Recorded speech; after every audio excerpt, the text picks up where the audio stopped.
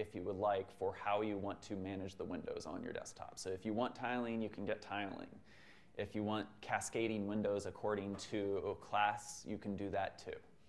So I'm making it pluggable so you can do whatever you want, as long as we write the rules. When it's done. I'm trying to get 1.3 of Lumina out first because there are some things that we need for TrueOS and IX systems for the current version of Lumina right now before I can dive deep into finishing up the last bits of Lumina 2. So is that your own window manager? You wrote a window manager? Yes, we wrote a window manager. And it's actually embedded into the screensaver system, which we also wrote and is embedded into the Lumina binary, and the screen locker system, which again is embedded into the Lumina library and self-written so that you have total security control of the X session from start to end without using dbus or process injection to bypass things like your lock screen to enable access to your graphical desktop. Things like that.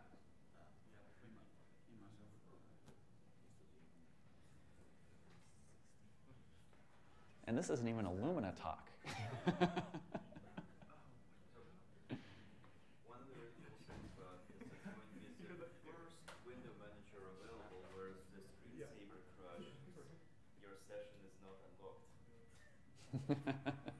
Exactly.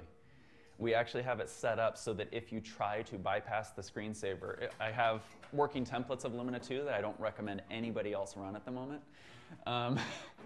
But I do have the screensaver system and the locker system set up. I focused on the security of the session first, so that stuff is all done. And so I was actually doing full tests, and anytime it tries to detect that somebody's killing or bypassing the session, it would rather close down your entire session rather than give somebody unauthorized permission to your session. Which is what you want, exactly. Like nothing else on a Unix desktop does that. Mm-hmm. And that's because of actually how the Linux desktops evolved in their ecosystem. They are designed as tons of various disparate utilities which are glued together via cross-process communication through dbus. So the moment you have a system like that, it opens yourself up to all sorts of, quote, man-in-the-middle attacks for the desktop and all these other types of injection attacks just to bypass your desktop security.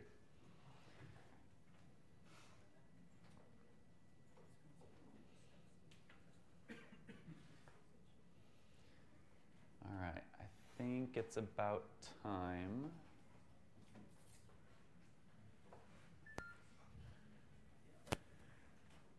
I'll give people another minute, just keep rolling in.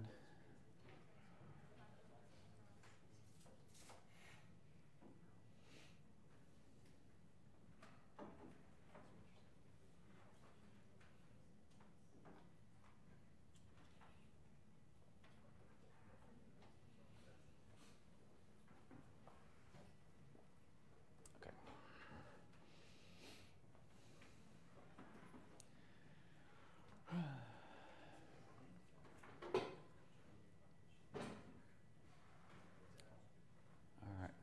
You all ready to get started? You all awake? You all have breakfast? Those of you that like breakfast. All right. Well, we'll go ahead and get started. I'm not sure. Are they recording me or just recording the slides? Do you happen to know? I'm recording the slides. You're recording slides. That's probably recording. Oh, okay. I guess I'll just stand here then. So I'm sorry for anybody watching on the live stream if I happen to wander out of frame. I tend to pace. All right, so for those of you that don't know me, my name is Ken Moore. I am one of the senior TrueOS developers. I'm on the core team for TrueOS. I wrote a utility called SysAdm for TrueOS, but we have ported it to FreeBSD specifically for providing a static API for managing and administering your FreeBSD systems. So that's what I want to talk to you a little bit about today, and let's get started. All right, so I mentioned that we wrote it for TrueOS, and it's specifically for administrating FreeBSD systems. Because right now, if you are a FreeBSD administrator, you have to know how many different tools. sysrc and the format of what needs to go in it. You need to know ifconfig. You need to know service commands. You need to I'm trying to think. There's a whole host of other things you need to know. All the various config files for all the various things like setting up networking and stuff like that. There's a whole lot of stuff that you have to do for each individual box. We specifically designed SysAdm, and actually we got the idea for SysAdm came out of BSDCan 2 years ago when I was there. We wanted an easy way with a static API to do all of the common system administration stuff. So that's kind of what bore out this project. And we decided to do it in 3 different pieces. 2 pieces are the primary pieces. The third one's still experimental. The server, the SysAdm server, is what you would download and run on FreeBSD itself.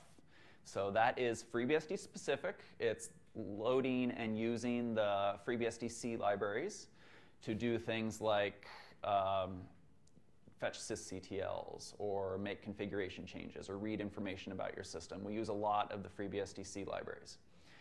And then the client is cross-platform. So we did this with Qt5, and we release versions of the graphical client for FreeBSD and TrueOS, Windows, and Mac at the moment, although some people have been asking for various Linux builds of it too. So that's just the general breakdown. The third project, which is still experimental, is the bridge. And I'll talk about that a little bit more later, but basically it's like an announcement server so that your servers and your clients can find each other if one or the other is behind corporate firewalls and things like that. That's the general idea. But let's go ahead and keep going. Let's go dig into the server a little bit first. This is the FreeBSD specific part, as I mentioned. This is basically the brains. This is what determines what is available on your system, reads off the configurations, and really gives you the options for managing your server. So we have the server binary. It can be run in 2 different modes. We have it as an HTTP/TCP server, and we also have it as a WebSocket server. And I have JSON and HTTP listed at the end there. That will come into play in just a minute when I talk about how to interact with these. Both of these types of runtime can be run at the same time. It's a single binary, but you simply launch it with a different flag to say, I want to run in WebSocket mode, or I want to run in TCP mode. And both of them will listen on different ports, too. So you can pick and choose which one you want, or run both of them at the same time if you would like. But this is the thing that really makes SysAdm unique among the various middlewares. That's basically what the class of application this is it's a middleware. You talk to this, and then that talks to the operating system itself. What makes SysAdm unique is that SysAdm has no internal database. It doesn't just cache what you say you want it to do, and you have to start SysAdm on your server again on next boot to reapply and reload all those settings in the SysAdm database. That's not the way this works. SysAdm actually is doing the actions on the FreeBSD system that you as a system administrator would do normally. So if you want to enable a service in rc.conf, for instance, as a system administrator through an SSH tunnel or something like that, you can do that, and SysAdm will be aware of it. And if you ask SysAdm to enable a service, it will do the exact same thing and put the line in rc.conf for you, so that there is no loss of information or loss of functionality between all the various ways of administrating your FreeBSD systems. This makes it very, very useful because we do not replace your muscle memory as system administrators. We're not asking you to learn something completely new. We're just giving you a new tool to do the same stuff that you're already doing, maybe in a more sane or scriptable manner. So here's just a quick flow chart that I threw together just to show you kind of what the SysAdm server does. Notice that it is a server. It is not using Apache. It's not using Nginx. It's a built-in, self-contained server. And that'll come into play in just a moment. But we all use... I'll go into security in a moment. I'll skip that. Basically, your request comes in. You have to authenticate with it. It also has blacklisting built into it by default.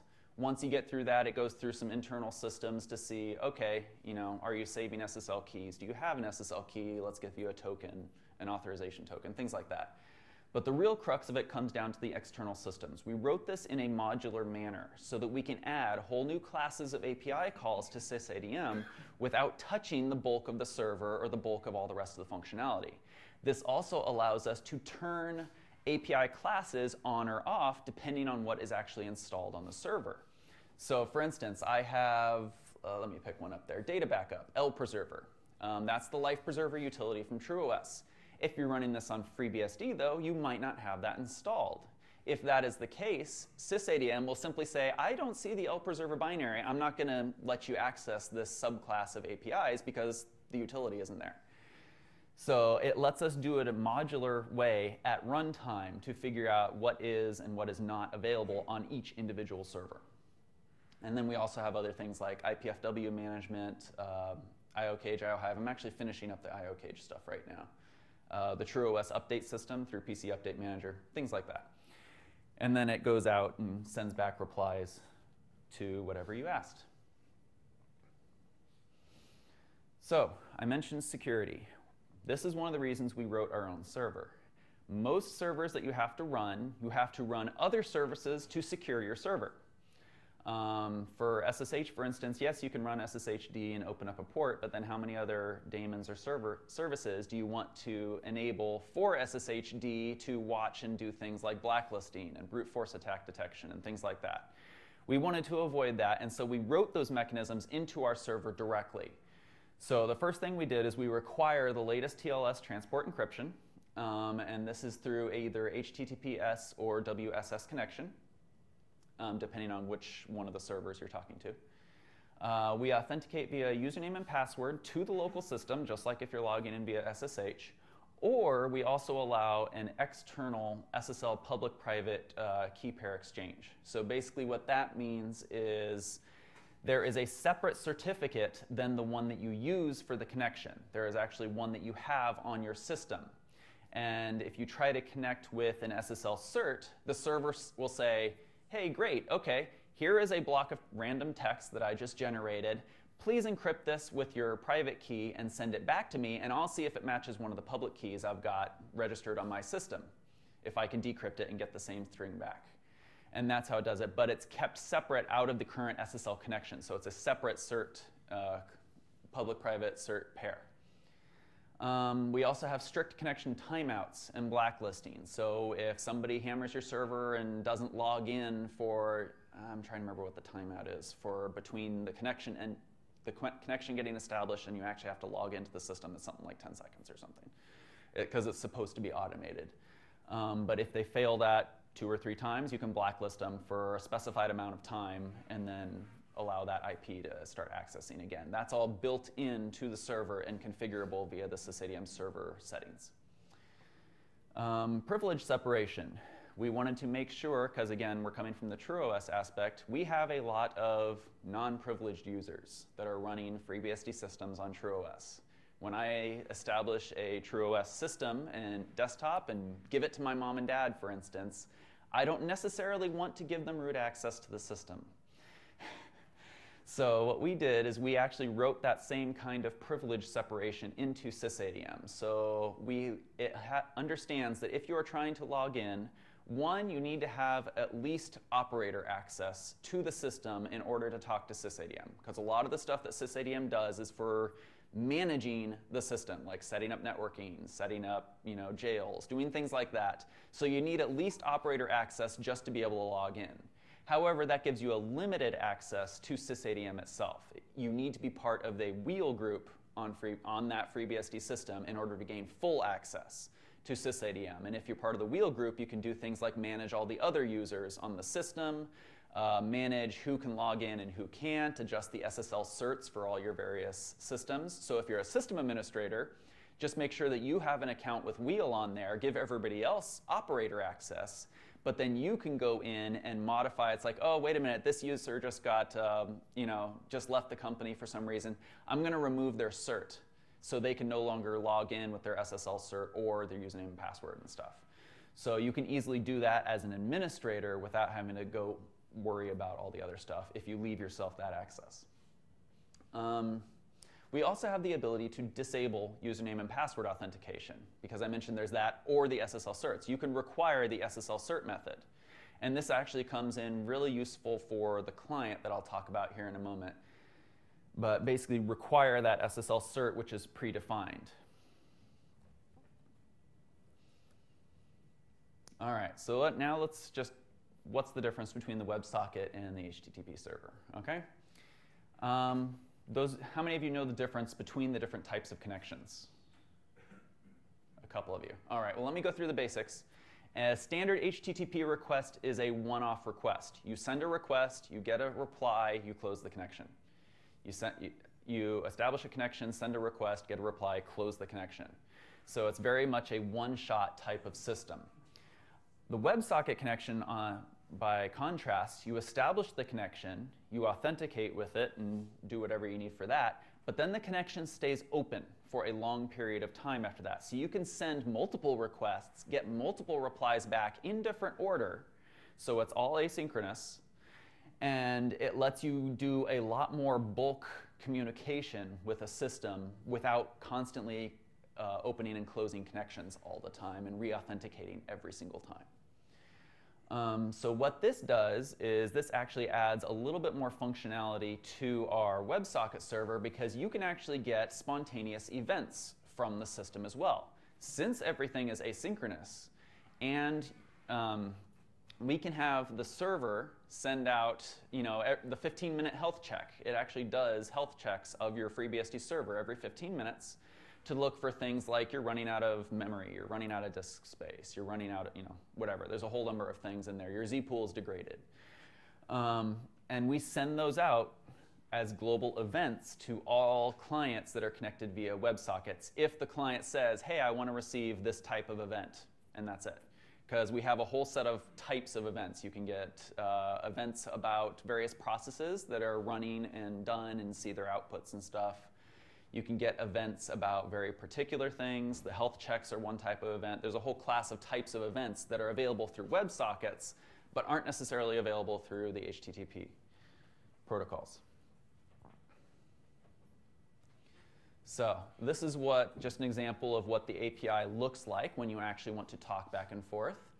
For the HTTP session, you have your simple get, namespace name, version of your HTTP protocol, and then your base64 authorization. And then we use JSON for all of the standard input-output formats. So even in the HTTP, we still have JSON for the bulk of text, the body of text. For the WebSockets, we chopped off all the top stuff, and it's all JSON. So what would correspond to JSON args on the right is simply this args object on the left for the WebSocket thing. So that we only have to write APIs once for SysAdm, and we really only need to look at the args object, which is the same across both formats. The other thing that you see here, which is different, is the ID field on the WebSocket side, and that's because of the asynchronous nature of WebSockets. You can send in 10 different requests, give them all unique IDs, and then the replies might come back at different times depending on which ones finish sooner and things like that. So the ID gives you a one-to-one correlation of which reply associates with what request.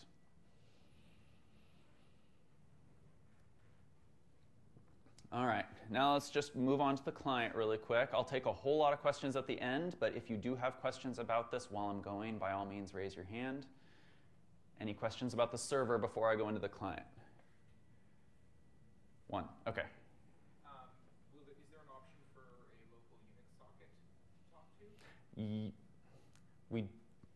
I don't think there is. On TrueOS, we use it as the control panel, actually on TrueOS systems, and you can do that without internet access. So I'm going to have to look into the way we instantiate the server. It might be available as a local Unix socket as well. I'll have to check on that, though. All right, let's move on to the client then. So I mentioned that the client is cross-platform. It is written purely in Qt5. No, this is not KDE. No, this is not, all this other stuff. It's pure Qt5. It's very slim. But what this does is it gives us the ability to use the exact same sources, the exact same program, and run it on different operating systems, such as FreeBSD TrueOS, Windows, OS X. We actually automate those builds all right now. So every time I commit to the SysAdm client, our build system automatically spits out new images for every single one of those OSs. This also brings along multi-system management. So while the server component is, by necessity, only talking to that one system, The client has an understanding that it could be connected to multiple systems all at the same time via WebSockets, let you receive events from all of them, so you can keep track of your fleet of servers for those health checks that I mentioned, for instance. It'll send you a warning that, hey, server A is running low on disk space, or server B just had a disk fail and the Z pool is degraded if you're on ZFS, things like that. So the client has knowledge of that. We also allow the capability for grouping your servers. So if you know that you've got 2 racks of servers in your business, in your client, you can say, okay, I've got these 8 servers, but these 4 are in this one rack, these 4 are in this other rack, and you can actually keep them grouped up that way in your client so it's easy to access, figure out which one is which. And then here I just mentioned localhost connections do not require internet access. That's what we use on TrueOS. I don't know if it's the socket. I'll look into that though. Security again. Security is very, very important to us at TrueOS, so we try to focus on that for each one. So the way that we do the security on the client side is we do generate unique SSL public and private keys for the client the first time you start it up. And what this does, those are the extra keys that we use for authenticating with the SysAdm server. They are not used to establish the connection over HTTPS or WSS. So they're separate keys. We make sure to use the secure WebSocket protocol, the WSS protocol, to talk to the servers. But one of the reasons we do this is that we use username and password authentication the very first time. So when you're registering a server in the client and saying, okay, I have access to this server, I am known as this user, and here's my password, it only uses that once to establish that the server is there, go ahead and log in, and then the client automatically registers its SSL certificate with that server, and then discards knowledge of all its password stuff, and then all future connections to that server will use the SSL certificate instead. So we tried to automate that. What this means is that the option I mentioned on the server where you can disable the username and password authentication actually is a nice way of locking down your servers as well, because it means that in order to get access to one of your servers, you have to send the SSL certificate that was generated by the client to your system administrator, and he will add it to the server for you and associate it with a username and password. So the user doesn't even need to know which user they're logging in under if you want to create a user for them on the fly, or maybe generate different users for each of them for them on different servers and stuff. You can use the same cert to associate with whatever user you create for them. Where am I? Oh, import export. What if you have a whole host of servers that you've just got all set up in your client, and then you realize, wait a minute, this is on my laptop, I'm getting a new laptop. I don't want to go through the process of remembering all of my settings for all of my servers and reassociate all my keys on all the servers. You don't have to worry about that. The client has the ability to export all of your settings from that client so that you can import it to another client on another system. So that brings along all your SSL keys, that brings along all the servers that you remembered and talked to, so it's basically like a bulk transfer of one to another. So you can literally set up different clients using the same keys, so it doesn't matter which system you're on, you still get all the information about all your servers. One of the other things I want to mention, I don't think I mentioned it on the slide here. Yes, I do. Okay, the third point here. I keep mentioning these SSL keys and stuff like that. We don't trust the OS. If you're running this client on Windows or you're running this client on Mac, we don't trust those operating systems to not leak your settings, your SSL keys, things like that, to other stuff on the system. So what we actually do in the client is we actually save all those inside a password-protected, encrypted file. It's a PSX12, I think. It's an SSL format. So that when you start up the client, you type in your password to unlock the settings on that system, and that unlocks and opens up all the keys to the client, so then it can talk to all the servers and things like that. And that's one way that we do security, just to, again, try to secure your stuff and your settings, even from other applications on the same operating system.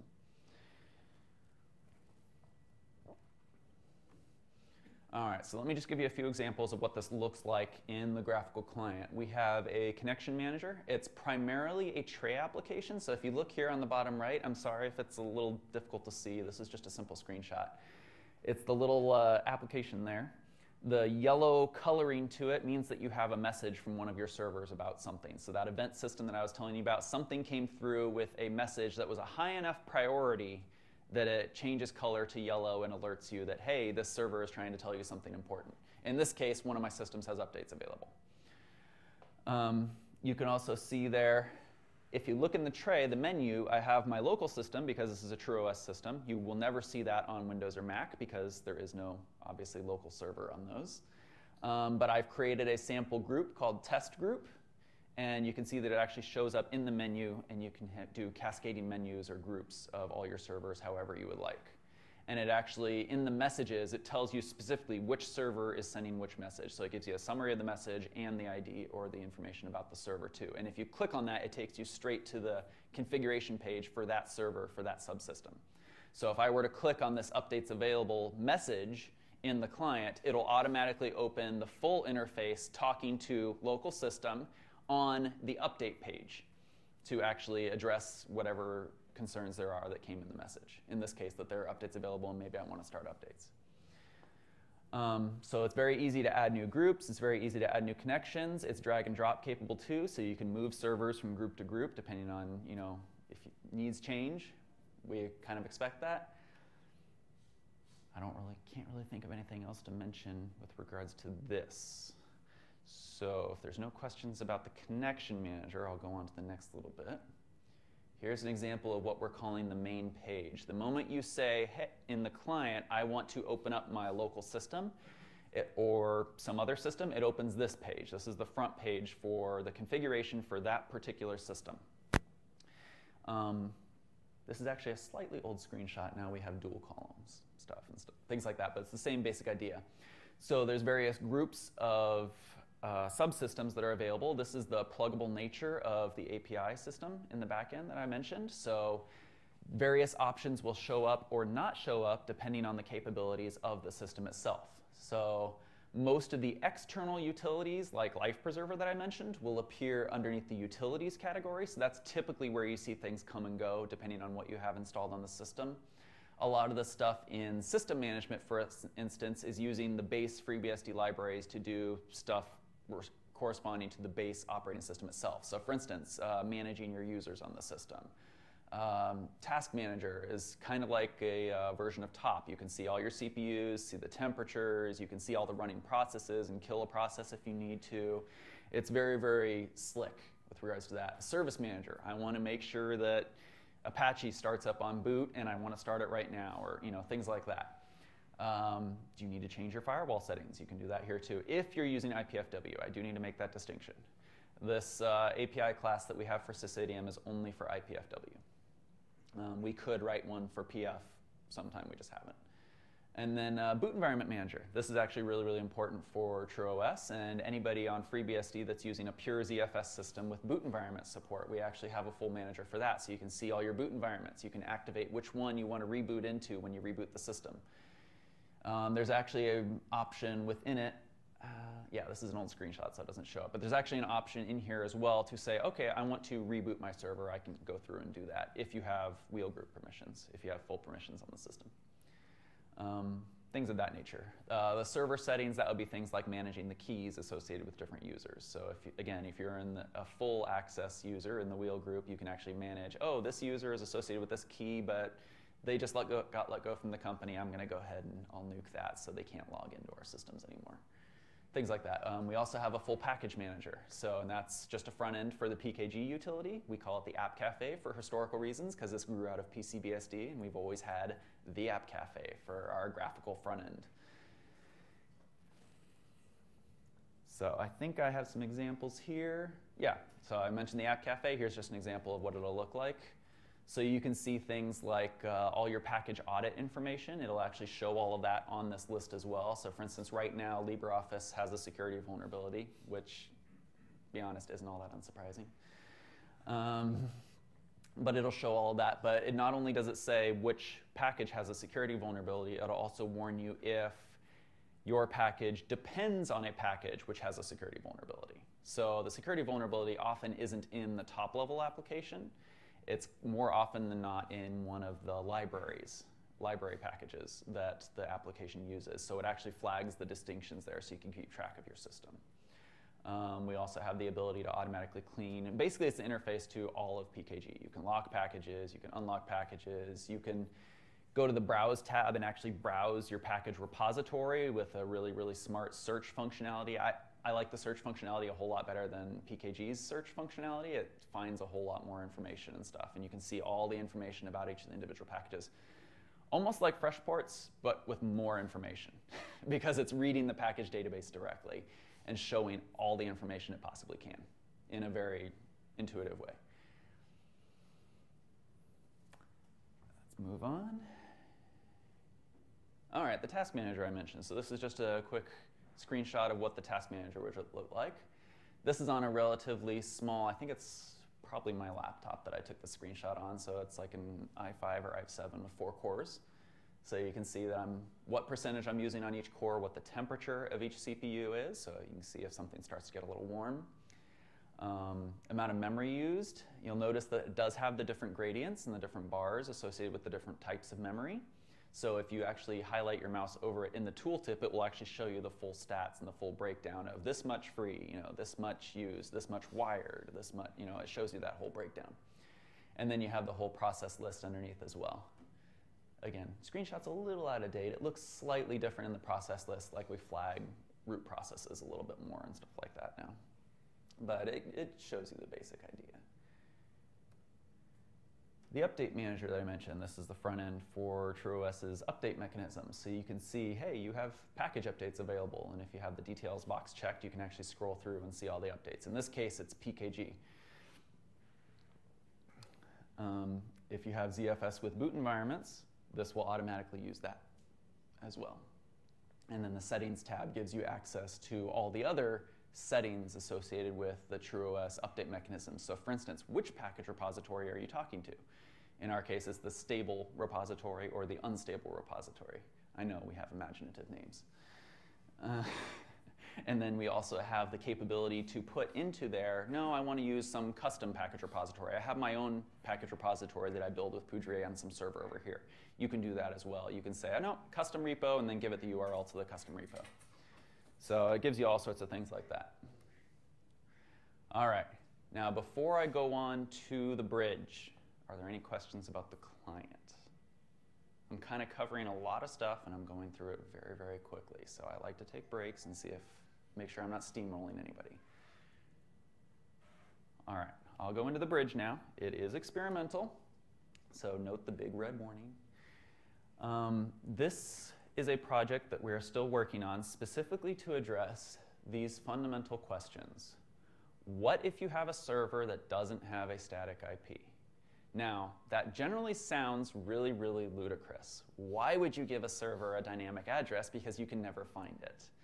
But remember that from the TrueOS perspective, every FreeBSD system is a server. That's where the SysAdm server is running. So it could be your desktop systems or your laptops. Those you might want DHCP used. So how do you find those from a system administrator perspective if they're roaming around the network? What about servers that are behind a corporate firewall, for instance? Say I've got some blocked off network room in the back closet which can only be accessed through like a VPN tunnel or some other thing like that, but it's not exposed to the network that you're currently on. How would you be able to access those if you're the one that's roaming and not them? The bridge is designed more like an announcement server to solve those kinds of issues. It is designed to run on a small, statically assigned, but publicly available system. So this could be something up in a cloud provider, something really, really small and light, basically so that the servers, when they start up, connect to the bridge to announce themselves and say, hey, I am here, and I am at this IP address, but then your clients also connect to the bridge to find out what other servers are available. So it's a middleman to talk to.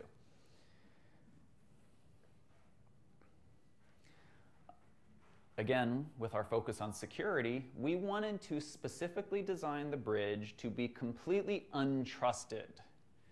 especially if you're putting it up on some public cloud hosting provider and stuff, you want to make sure that nothing else is logging all the traffic in and out and capturing your SSL keys or doing whatever it is.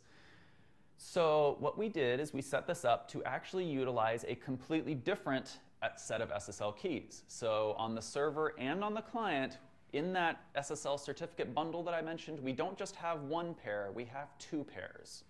We have one to talk to if you're on the client side, we have one to talk to the servers and authenticate with a server, and one to talk to the bridge and authenticate with a bridge, and they never mix. After connecting to a bridge, what this does is you use the bridge certificate to finish the authentication with a bridge, saying, yes, this system is allowed to announce itself on this bridge. It has the proper certificate to be allowed to do that. And then it registers its IP and stuff.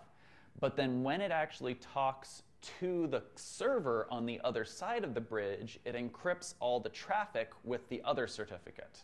So literally the bridge is just getting a stream of encrypted traffic from the between the server and the client and relaying that rather than still getting it all in plain text where it can sniff on it and capture what everybody is doing on there, because we're trying to make sure it is completely untrusted. That's actually the thing that's causing most of the trouble in the bridge project right now, is that relay mechanisms and the encryption within the encryption. But the basic proofs of concept are all there. So the way it works is we tried to make it possible that you only need to connect your server to a bridge once, but it registers all of the MD5s of the SSL certificates that are allowed to authenticate with it.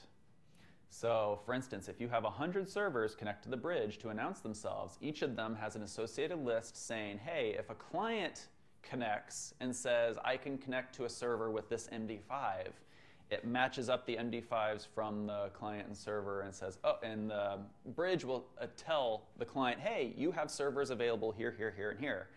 And it'll also tell the servers, hey, you have clients available here, here, here, and here. Question? Don't use MD5. Do you have a recommendation? That was just something that I could put in pretty quickly. So and I was going to comment before on your thing about people trying to brute force authenticate. If you want anybody in the federal government, for example, to be able to use this, then it will need to be able to meet certain criteria. Okay. So SHA-1 at minimum, SHA-256 would be SHA-256? Okay. And for the brute force authentication, you want to make that configurable because you need to pass certifications. Yes. You need to be able to ensure that somebody can't successfully brute force with a probability of less than 1 in 10 to the 6. Yes. All the brute force detection and blacklisting for the server is tunable. So you can configure how many times it takes before something gets automatically put on the blacklist. You can automatically add things to the blacklist or do it programmatically if you would like. You can also change the timeout for how long things should stay on the blacklist. So should things stay on there permanently, or do you just want to block them for a day and a half? You can tune all of that as much as you want. Also on those sort of things, you want to look at, sometimes I can achieve more brute force by, if you look at SSH and things like that, they allow you to try authenticating, say, 3 times. Mm-hmm. But I can achieve a high rate of brute force by trying once, disconnecting, then connecting again, Mm-hmm. and so on. So you've got to look at the overall connection rate, connection limits, as well as the authentication within. Yes, for the purposes of the recording, I'm just going to repeat a little bit of what you said. Basically, you have to be really careful with the brute force so that they don't typically stay connected and try 3 times and fail. They'll connect once, try once, disconnect, reconnect, try again. The SysAdm server actually is aware of that right away. So it doesn't look at attempts per connection. It looks at attempts from IP. And it does that, and I think it only wipes out the attempts after it doesn't hear from an IP for, again, there's a designated timeout time, which is configurable. So again, we've tried to think about things from the security perspective. So MD5, changing MD5 to SHA-256 is probably something we could do fairly easily, because I hadn't thought about that. I just used it. But yeah, a lot of the other things I'm glad to hear about. All right, let's go on. Oh, I'm already near the end. Okay, so just to sum up for those of you that were asleep, it's a framework designed to give you a static system API for managing your FreeBSD systems without a database, without breaking your muscle memory of how you manage your FreeBSD systems. If you have one person using SysAdm to administer your server, you can still log in with SSH and not have to worry that he's making typos and errors in various files because he's just not as familiar with FreeBSD as you are. This helps alleviate that, but it also doesn't prevent you from being able to do your standard system administration utilities. Maybe you already have scripts set up that you use to provision systems. This doesn't break that. You can continue to use that as much as you want because the FreeBSD configuration is the source of truth. SysAdm is just a relay for a user to connect and read what the system state is without actually doing anything in between to try and fake it or provide a database which can get out of sync with the FreeBSD system itself. So that's one of the main key takeaways of the SysAdm system. Oh, this isn't theoretical. This isn't something that, oh yeah, we've been playing with it, it kind of works and stuff like that. No, we've been running this on TrueOS in production for the last year or more. It's stable, it's reliable, it works very, very well, and it also gives us a very, very consistent and easy system to be able to add new functionality into as things change on FreeBSD. For instance, I mentioned IO Cage earlier. That's one that I'm adding right now, and I can do it in a very consistent, very modular way without touching all the stuff which already works. So it makes the bar of entry for people that do want to send in changes, that do want to send in contributions for new types of API calls. It lowers that bar of entry very, very considerably because you don't have to worry about touching all the other API calls. You can just do your block, and it only impacts your block. And here's a couple websites about additional information about SysAdm. I can actually bring up the API reference guide right after we're done here if you would like, so you can actually see all the various classes that we've got. I really have to give props to the IX Systems Docs team, which we have a number of them here with us today. They make sure that the API documentation here is top-notch. Not only do we provide full examples of how to send a request to the server for every single one of the different API calls for both the HTTP format and the WebSocket format, but you also get reply structures. So if you are, like me, a developer where you're trying to automate the usage of all of these APIs, you don't have to worry about having one there to run the command against it to actually see what comes back so you can write your parsing rules for it. All of that is in the documentation, so you can literally just with this one document write your own complete API user to talk to a SysAdm server and do whatever it is that you would need because everything is in the documentation. Requests, replies, the whole 9 yards. What's optional, what's available, stuff like that. Any questions? Yes, sir. So, what things could FreeBSD do that would make your life easier? Okay, what things could FreeBSD do to make my life easier? A number of the C libraries that we use for SysAdm are not very well documented because they were written to be used by particular base utilities. Case in point, the networking libraries. Most of them were designed to be used by ifconfig. So if you're actually trying to use those libraries yourself and you're actually just reading through the includes and reading through the other stuff, it's often very hard to find the proper way to use a particular object or a particular library. So maybe a little bit better documentation of the underlying structures rather than just the man page for ifconfig would be useful. Another good way would be for FreeBSD source committers who actually work on ifconfig, who write a lot of the networking code and stuff, if they also want to write the APIs for SysAdm to do, whatever it is, that would make things a whole lot easier as well, because if you write it once, just copy and paste it over here too so that this does the same thing. That might make it easy as well. That way we have dual compatibility for everybody. And then if something changes on the FreeBSD side, you just need to go and modify it here a little bit without breaking any of your end users who are using the API, because the whole point of SysAdm is so that we don't change the API for users and for end users, so that it doesn't matter what version of FreeBSD you're working on, the same API call does the same thing, even if the underlying C libraries or the underlying configuration files get moved or changed. So you used the magic and slightly dangerous words copy and paste. Is there any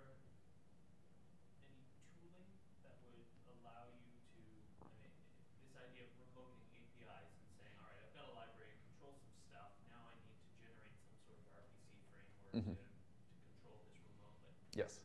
Is there any kind of tooling to help with that? Are there ways that libraries could be structured that would make it easier to do that kind of thing? In the API formats, I have found that there is a very specific chain or things that need to be supported. So one of the things that FreeBSD, I'm going to repeat the question here because I realized I didn't. One of the things that could be done in the FreeBSD libraries to help with this is to see if you can support the same types of operations in a very clear manner. One, list. What is the current state? What is the current blah? Whatever it is. Two, list configuration, because that is often different from the current state, especially when you come to networking, because people can run ifconfig to change the state without actually changing the default configuration. So you need listing options for both of those, but then you need set operations for both of those as well. So basically read and write is the best way to think about it, but you need to have them distinct, and you need to have them distinct for I am writing configuration or I am writing to system state at the moment and actually changing the live system. So that's the main breakdown for things that tend to need to be done in APIs. So I have listing functions for the current system, or listing functions for the configuration, listing functions for the state, and then modification functions for the system configuration and modification functions for the system state. And that's just the general breakdown of the flow of the APIs. And it could be anything. So what we do is in the individual API classes, we'll break things down further. So for instance, user system will do all the PW stuff to listen to the users, look at the password database, change a password, stuff like that. But it's the same basic flow. List what's there, list what's running, change what's there, change what's running. Other questions? Yes, sir. Can you batch operations if you had like 100 servers that you want to install updates on? The question was, can you batch operations across multiple servers? At the moment, not through the client. We are planning to add that type of functionality later, but enabling that functionality also makes a somewhat dangerous assumption, which is why we haven't added it yet, because we want to be careful with it. Making the same operation across a fleet of servers comes with the assumption that all the servers are the same. And this is a very, very dangerous assumption in many cases, particularly if you're doing something like networking, because one server might have a different network device or a different network card than another server, so actually sending the same set of commands might not work. You might have to tune the commands a little bit for each of the individual servers. So we're trying to be very, very careful about how we implement that, which is why it is not there yet. But yes, it is on the roadmap eventually for bulk operations across a fleet of servers. Yes? Is there going to be any ability for scripting operations that could make a configuration script and shove it to a server and it'll do its thing? Yes. The question was, is there any possibility for scripting of operations for the servers? And yes, it's actually there right now, and that's what the API is.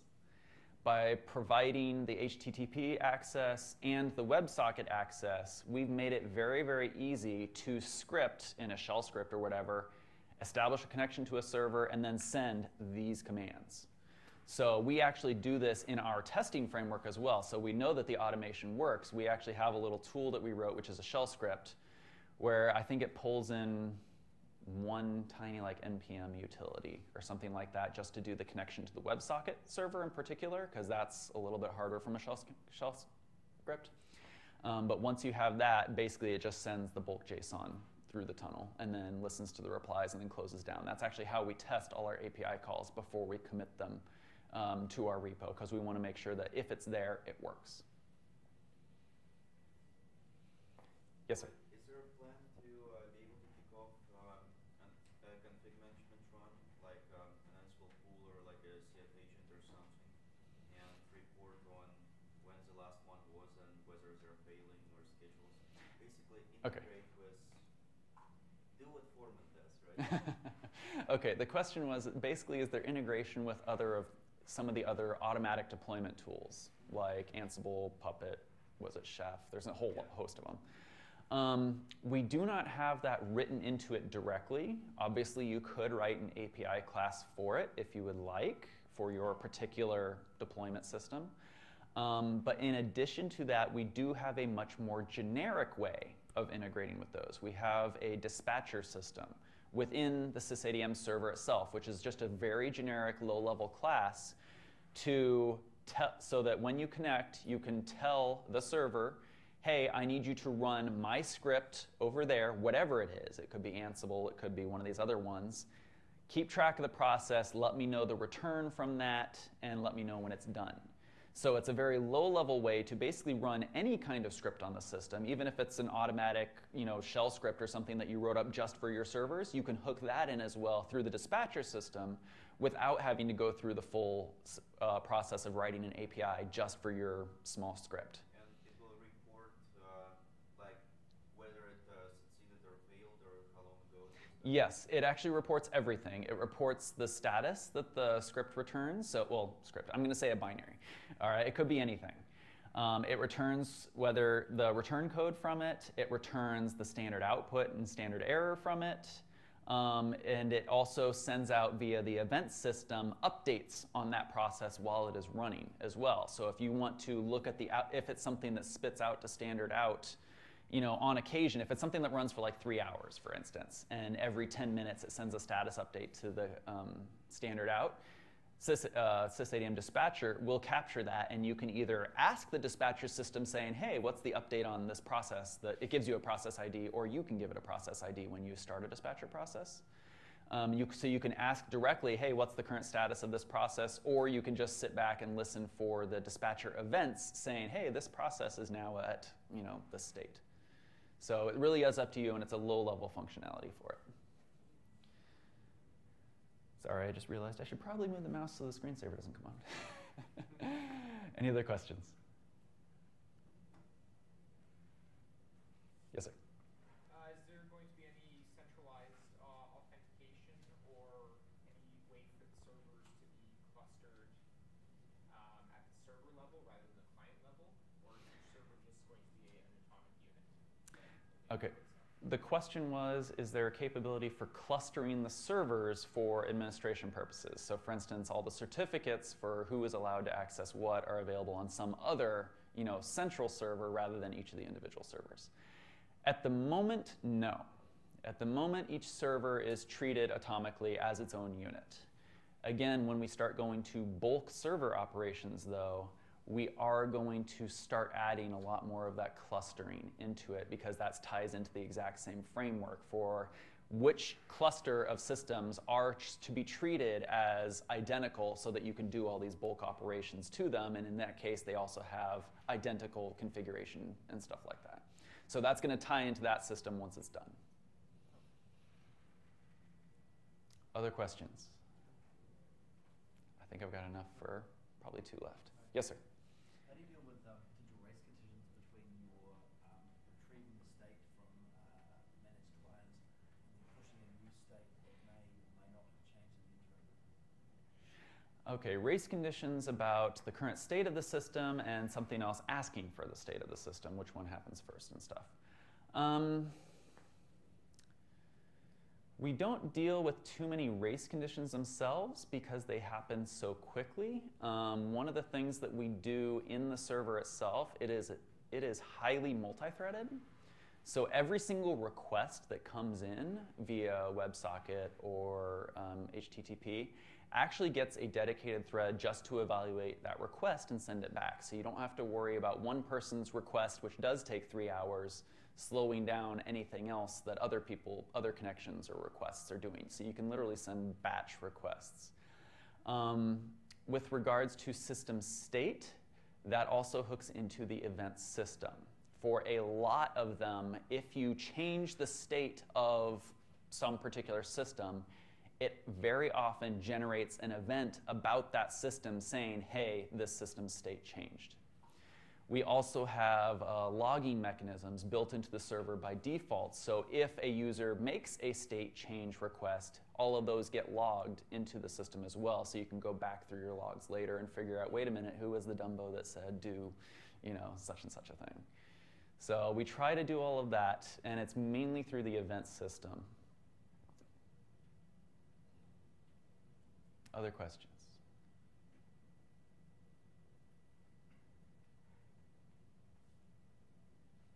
All right, last one.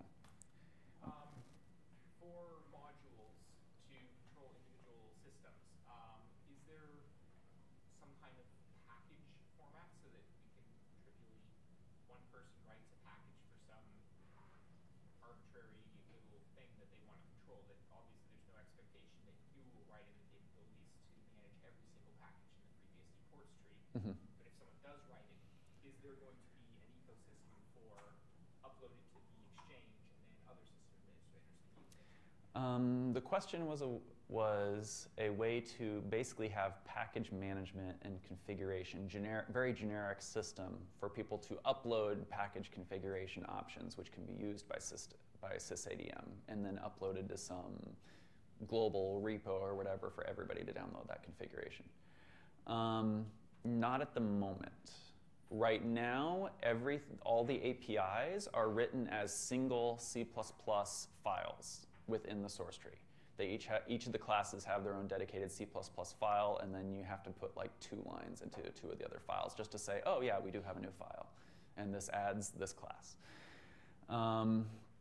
We could start adding some kind of runtime method of detecting and loading optional things as well. I've actually done a lot of that for some of my other utilities. I just haven't started looking at that for SysAdm yet. So if you have ideas for formats and how you would like that to look, by all means, please talk to me afterwards, and we might be able to work something out. All right. One last question. There we go. From IRC, they want to know whether TrueOS has adopted libtrue yet. I'm sorry, I missed that. What? They want to know if TrueOS has adopted libtrue yet. Okay.